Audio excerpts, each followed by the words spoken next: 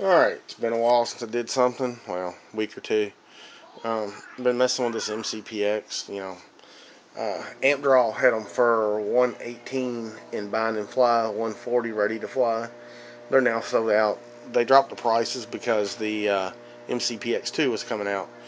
The mcp-x2 just has bigger tail blades back here, which I changed that one anyway.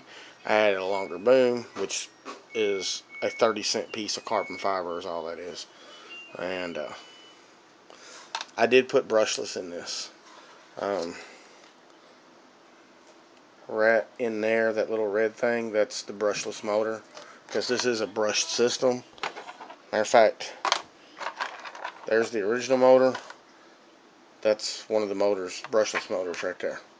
You have to put a brushless speed controller in it, and they got a Steve's mod, which is a signal converter to convert the signal from the brushed over to what the ESC can use.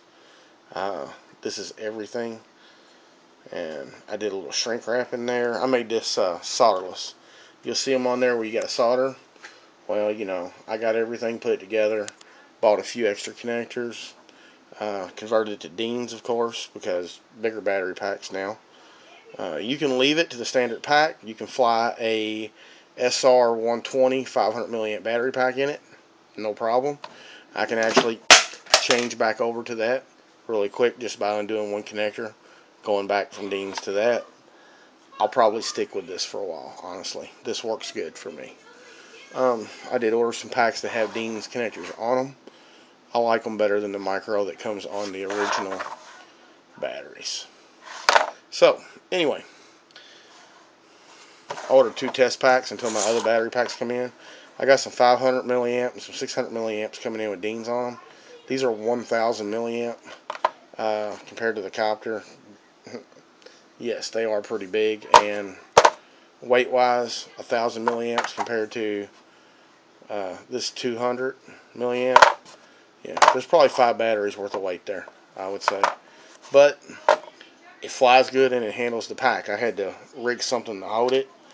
As you can see, I just took a rubber band, crisscrossed it around the frames, and then went around it that way. It holds fine. This is the C05M motor. It is the lower of the motors for doing the brushless conversion. There is a HP05 and I think a 09 people use. They are really hot motors. I may end up going to one of those motors. With the stock motor, I was able to flip it over, fly invert it, and it was okay, but it was sluggish. With this motor in a smaller pack, this thing will flip right over in a heartbeat. It's fly barless, 3-axis gyro system built into it. It's really fun. This is actually replacing my sim. I take it up to the school, fly it in the gymnasium. If I can do it on this, I can do it on a real one. So, but the brushless is a nice feature if anybody's thinking about getting one. Fly it for a little bit, get used to it, and start looking at going brushless, because I really do like this thing brushless. The power difference is just unreal, even with this being the smaller of the motors. The HP series, I may end up getting one. If it creates more power, I just can't imagine. Talk about fun.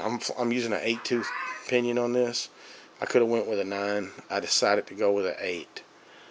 As your cell runs down, you'll have less bogging on the 8, of course. But, this is pretty sweet, people. Well, I just thought I'd keep you apprised as to what I'm doing. My only other problem is the way I've mounted the speed controller and everything. My canopy doesn't want to fit. But that's no big deal. You can go to HeliFreaks forum. There is a printable canopy for the mcp-x. I'm just going to blow that up slightly to make it slightly bigger, cut them out. You print them on like heavy cardstock or photo paper. And I have one I did, and you can see how flimsy that is. The one on heavy photo paper is just as protective as this little plastic canopy. And they cost me about 50 cents to print them out. So, thank you for watching. Any questions, give me a holler.